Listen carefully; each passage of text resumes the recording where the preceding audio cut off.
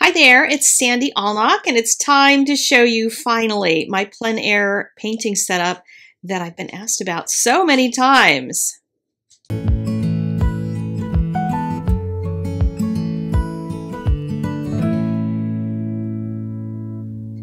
I'm one of those who operates on the theory you carry as little as possible. I have a very small backpack with the basic supplies. I have an easel case that came with my easel, and I have something to carry my paper in, and that's it. I have seen people drag wagons of supplies with them.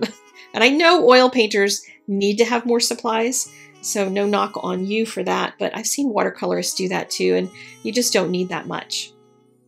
I have my easel in the bag that it came in, and this is a Blick brand easel. It's not the most lightweight one, and if you like to hike to mountaintops, this is maybe not the one for you. It's not heavy, but it's larger than you might need. And if I were to decide I was going to do major hikes and backpacking and stuff, I would probably find a lighter weight one. But I like this one a lot. It has a lot of adjustability in all the different parts that you put together with it, so you can use different angles for your painting. You can use different size papers, that sort of thing. I'm adding on my Gorilla Painter umbrella to it that I just bought recently to take away the excuse not to paint in the rain or if it's too sunny and hot, and I'm, you know, a whiner, so that takes away my excuse. But you can certainly paint without an umbrella. The easel comes with this tray for supplies, and it has two little spinny things here in the middle, and I rest my palette on those, and then it has a little spinny thing to hold brushes. I do only take 2 of my brushes. These are my good sable brushes. I don't use travel brushes for something like this. I want my full weight of my good brushes. And my palette I attach using the piece of Velcro that's on the tray, so that if my palette slips off, then it's held on there through the thumb ring with that little piece of Velcro. I bring my brush washer with me that has 3 sections, so I can have clean water, dirty water, and less dirty water. And then I have a little bottle for spraying water and a pencil and an eraser. I'm going to tape my board down, or my paper down to my board, and this is a Graphics Incredible board, and I use these in the studio as well as doing plein air. It's very, very lightweight, but very, very sturdy. And I cut mine down so that they fit this 1/4 sheet of paper. This is a 1/4 sheet of a full sheet, so it's about 11 by 15-ish. And then I have the Incredible board cut down to an appropriate size for that. I usually have a couple taped boards at home that I bring with me rather than taping them out here, but since I was showing you everything, I figured I'd do that. I don't use blue or green tape so it doesn't distract my eye color-wise. And then I always have a cotton rag of some sort. This particular time, I'm going to do sketches, and I don't always do that, and I always regret it when I don't. Sketches help me to figure out my layout, and I work on coming up with a couple options for what that layout might be. In this particular case, I wanted to do a tall, skinny painting, thinking, oh yeah, I'll do that because my battery is running low on my camera because I did all the filming of the supplies. And I thought, you know, if I did something smaller, maybe that would help in making sure I get finished before I run out of battery juice. I'm using my Two-Tone 3 pencil, and this is a mechanical pencil that has 3 different leads in it, so I can get light, medium, and dark colors. And a value study is all about light, medium, and dark, and working out where your dark areas are going to be versus your light areas before you start painting. And it just helps to give you some context before you begin, so you know where your darkest areas are going to be. And the sketch on the left has the top of the painting starting in the middle of the trees across the way, and then the water takes up most of the real estate, and then there's a little duck. The second sketch, I thought, what happens if I pull back a little bit and you can see the tops of the trees, and the darkest point in the painting moves more toward the center, and you know, building up the trees that way because they're lighter at the top, and in the one on the left I only see the darker trees. And this kind of a thing can help you to think through what would make a good painting and what fascinates you the most. In a composition class that I taught, I told people, you know, do 5, 10 sketches if you need to, and then find out what you keep drawing over and over again, because clearly you're most interested in that. And even though I'm only doing 2 sketches here, I was most interested in the movement on the water. And the trees are kind of a supporting character to that, but it's the water that I was most interested in. And as I was doing this, I decided I was going to do 2 paintings at once and race the clock to see if I could beat my camera battery. And I did put a piece of tape down the center of my paper so that I could do 2 paintings at once. And I'm speeding this up. You can tell by the motion of the ducks in the back how fast it's going.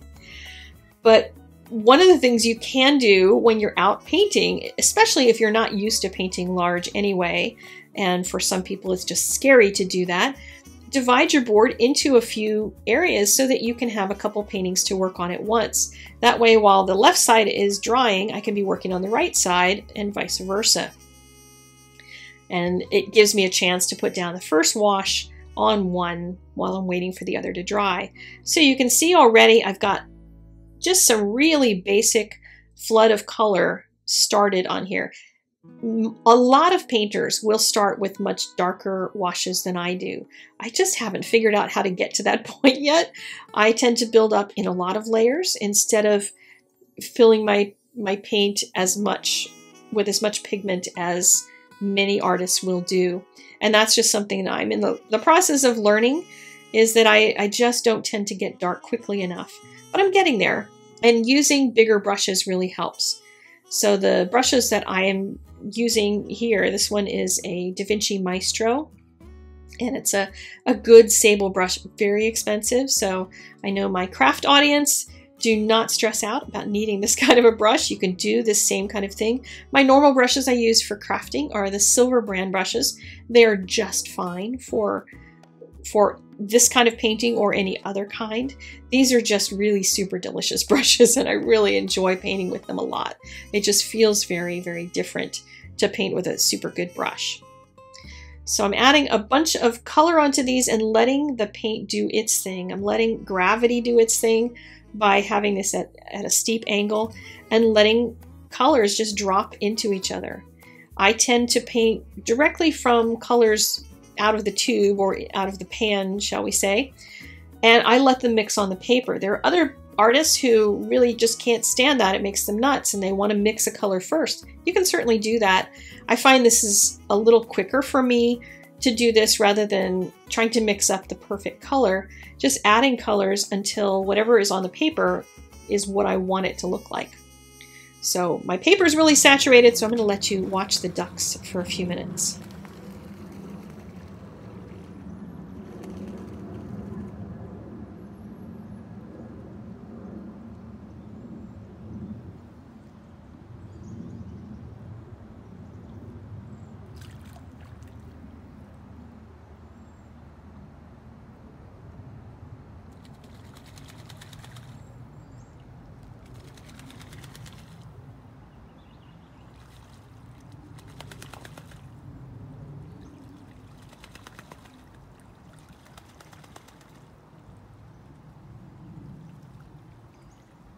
I hope you enjoyed that little break while my paper was drying, so we can get back to the painting.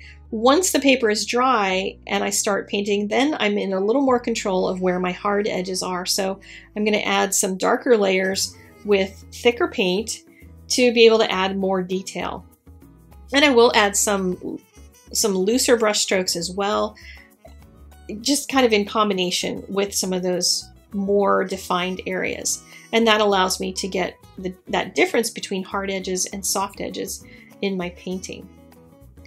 One of the things that painting outside does for me is make me work quickly. And that's important because otherwise I get too busy working on the fussy details and not just using bigger, bolder strokes and letting the paint do its thing. It also helps me to focus on what I'm seeing out there. I was watching the water the whole time I was painting and just would look at how the wind was moving across it and how it changes the color as the ripples move across, and every time the ducks went by, and then there would be multiple ripples going different directions and how they crisscrossed each other. It's just fascinating to be able to watch that in real life. I would never get that from a photograph working in the studio. I took a lot of pictures while I was out though, and when I am out doing plein air painting, I always take pictures of what I already painted as well as some other views of it, so that when I'm back in the studio, then I have something to reflect on. I've seen this in real life and I know what it looks like, and I'm able to recreate some of that in a more relaxed studio setting without having to be out there in the wilds trying to paint quickly like this. But I can put a little more time and thought into some of those sort of things.